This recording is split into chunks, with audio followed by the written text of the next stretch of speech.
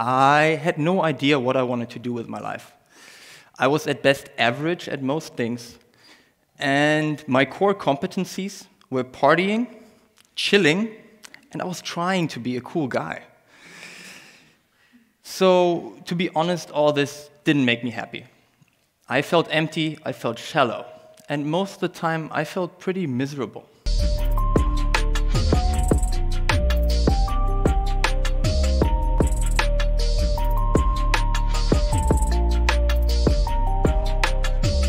Suffering is an inescapable fact of life.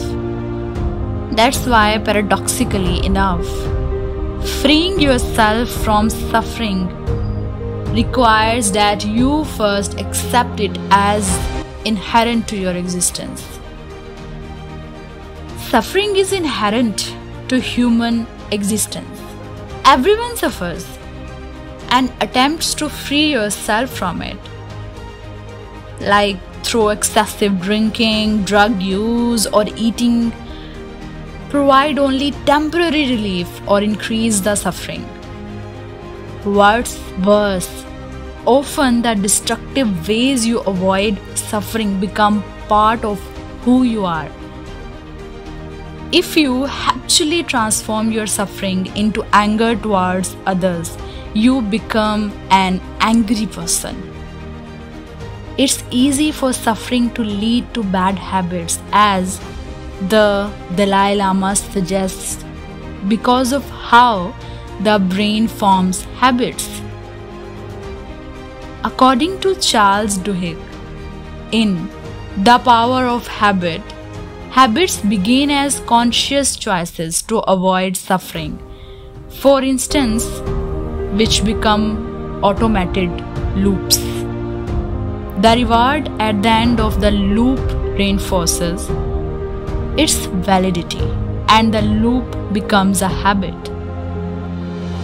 For instance, you might suffer during a bad meeting with your boss and take your anger out on your family, which gives you relief.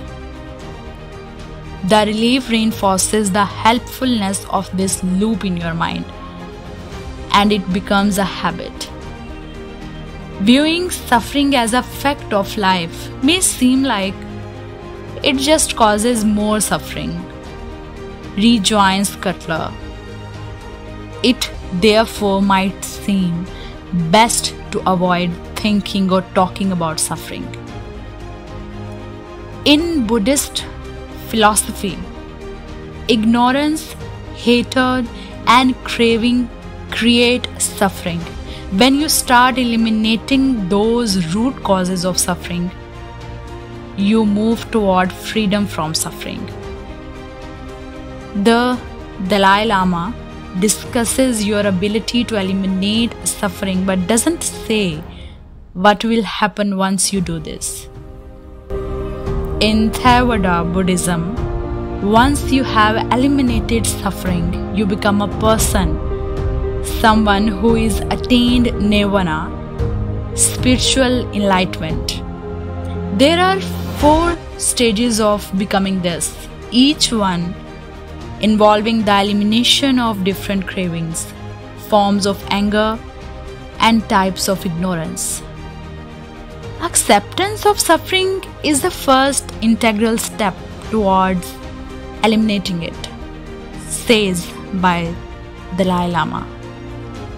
If you cannot accept that life is suffering, you will only ever apply spot solutions to your suffering, like the destructive forms of numbing described above. You won't free yourself from its root causes of ignorance, hatred, and craving. So now you can judge yourself, you can see your inner self and tell yourself why you are suffering and why you are suffering so much. Ask yourself. Thank you so much.